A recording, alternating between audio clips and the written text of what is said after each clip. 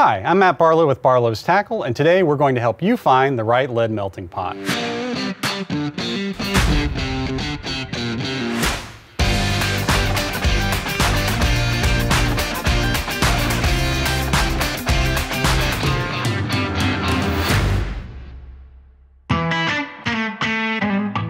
One of the most common questions we get from customers who are starting out with making their own lures is what type of lead melting pot should I get? Today we're going to help you decide, but first a few important safety points. First, you should always pour your lead in a well-ventilated area. You should also always wear safety glasses and appropriate clothing. Be sure all your lead materials are dry before you start pouring. Water and molten lead do not mix. You should always keep children away from your lead materials, and last, you should always wash up after you're done pouring lead. If you're just starting out pouring, the most affordable way to get into it is with a simple open pot that's either cast iron or steel like these. They don't cost much, they're available in a large array of sizes, and they're simple and easy to use.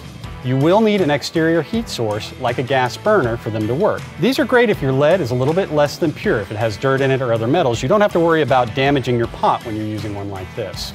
They're also great if you're pouring heavier items like large bottom bounce sinkers, barrel sinkers, pyramid sinkers, anything over 3 ounces that may not be as easy with another type of pot. Open pots like this are also great if you're pouring any molds that have an exposed wire like a buzzbait or a spinnerbait.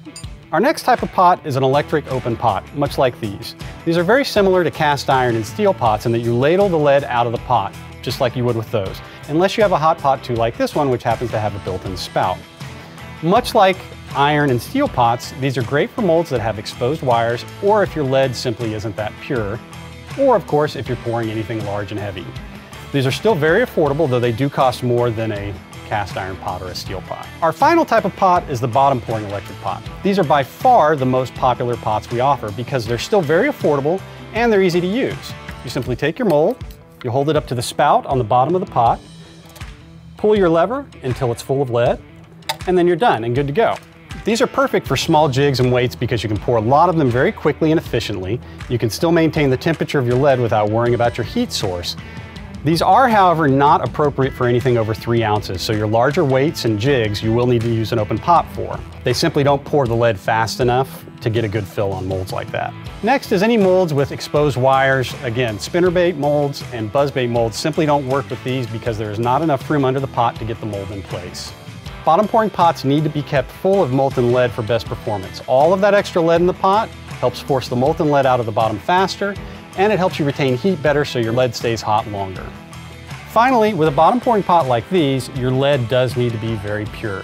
Any impurities like dirt or metals, other than lead, can over time foul the pot and cause it to stop working.